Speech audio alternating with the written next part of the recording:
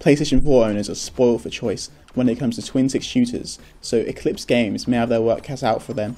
But Tachyon project manages to hold its own with tight gameplay, a large variety of enemies, and plenty of content. Tachyon project features a story mode which tells the tale of a software program named Ada who tries to uncover the truth about its creators. While it does a good job in justifying the action, the narrative is just not that interesting, and this is mainly due to the lack of voice acting, but it is nice to see a story arc in a twin-stick shooter game. The real fun comes from the gameplay. The story mode features 10 levels which become progressively harder.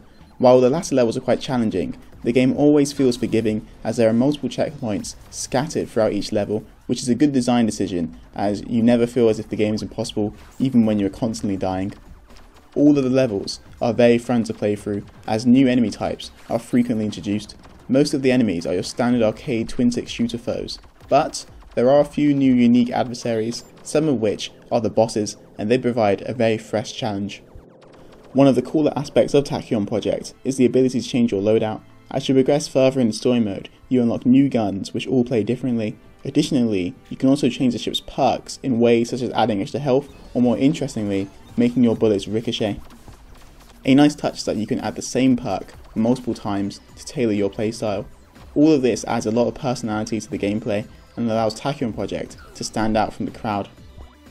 Story Mode Plus is unlocked after beating the story, and well, it is great for those who want a challenge because it is extremely difficult.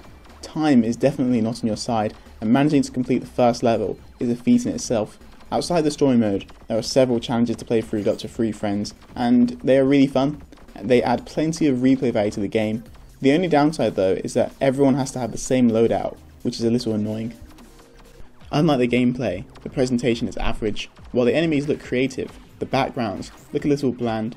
The music is good for the most part, but several tracks lack urgency. The same goes for the sound effects, which are eerily quiet and lack the punch you would expect, especially from explosions.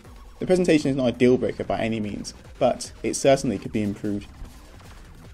Overall, Tachyon project is a great twin-stick shooter which is packed with content. The gameplay is fun, and there is also plenty of depth with the upgrade system, in addition to the wider variety of enemies.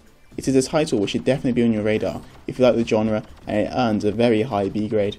For more Vita reviews, remote play reviews, PS4 reviews, and everything else gaming, make sure to subscribe, and as always, thanks for watching.